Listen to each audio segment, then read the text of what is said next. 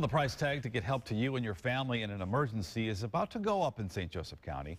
New at 6, there's concern about how many of your tax dollars should pay for a new 911 dispatch center.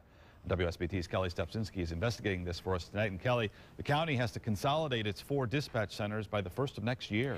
Into no more than 2 911 centers, Rick. State law says we will lose funding if we don't meet that deadline. And there's a plan to make it happen temporarily. After that, the county wants to build 1 911 center to bring all dispatchers under the same roof. But before any of that can happen, Mishawaka, South Bend, and the county council have to approve the money for it.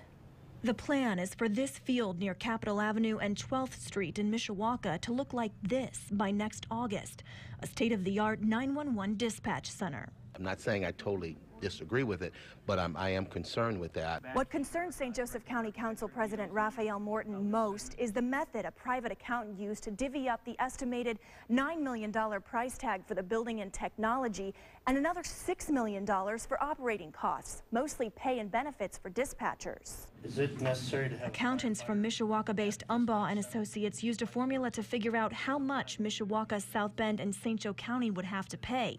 That formula based 75% of the cost on assessed property values and 25% on call volume. Public safety is paid for through property taxes, and the allocation of property taxes is based on assessed value. Do you think the numbers are fair? Ultimately, I do, and that's what the objective of the whole process was. So here's the breakdown for that $9 million for the new building and technology. St. Joseph County would be responsible for about 54%, South Bend an estimated 29%, and Mishawaka 17%. The $6 million in operating costs is an estimated 47% for the county, 35% for South Bend, and almost 18% for Mishawaka. I question, number one, how can the county have a higher assessed valuation than the city? Number two, when you talk about call volume, why isn't that looked upon 50-50?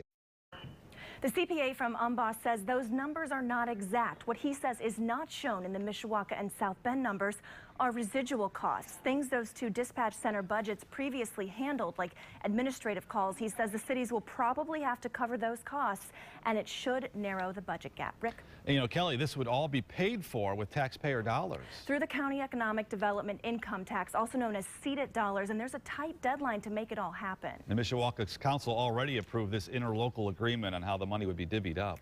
South Bend's council could vote Monday, and developers say they need the county council's approval by August 12th to start work to consolidate the 4 centers into 2 by the 1st of the year, then begin on the new dispatch center set to open next August. Yeah, that deadline's coming. Yes. Kelly, thanks.